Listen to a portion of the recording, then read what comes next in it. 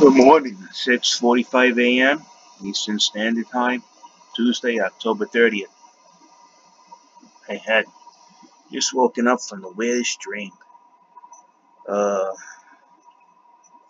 I had a dream that I was in the office sitting at Charlie Lee and Brian Armstrong were having a conversation about Litecoin and Bitcoin.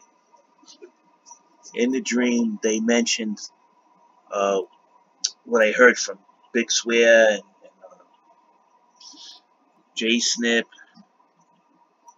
and Bitcoin Ben. And they were talking about that they spent money on Litecoin, lowering their fees, making them 10 times lower, and making Litecoin faster. And the plan was, they couldn't see me, and I was like a fly on the wall with the bank and everything. And they said, well, what we're going to do is keep the price of Bitcoin at a certain level. But what we're going to do is it's going to start to pump Litecoin. And then they made a little offshoot remark going, yeah, we got to make Litecoin the right coin. And they were saying that they had to get a return on their investment from when they did all the upgrades on Litecoin. And they said they're going to do a pump on Litecoin only. And then say that pump is because Litecoin is better than Bitcoin. And plus they have basically control of all the key factors in Litecoin. The bank. Ryan has control of Charlie Lee. The WEG Bank journey.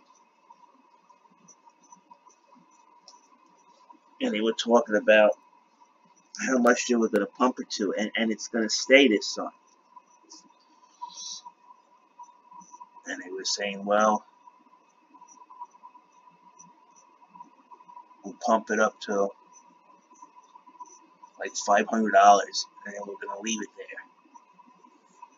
So they said it'll probably hit $700, $800. And they wanted to bump Bitcoin Cash out of the way. Even though they were selling Bitcoin, they said they weren't going to do anything to Bitcoin Cash, but for some reason, with the bank being involved, I wasn't glad with the bank being involved in Litecoin, since they owe this 10% stake in a WEG bank, and it has something to do with pumping up the price of Litecoin. In other words, everything else would be going like sideways or slowly going back up and recovering, but Litecoin's just going to take off. That was my dream. It's the weirdest thing I ever had. I was like trying to get them to see me, but they couldn't see me. And I was like walking around like I had Harry Potter's cloak of invisibility. It's just a weird dream. I think Jay Snip, watching you too much, man. He put all of this friggin' Michelle White Dove thing in my head, and it was like I had a dream, a psychic dream. Let me post this up.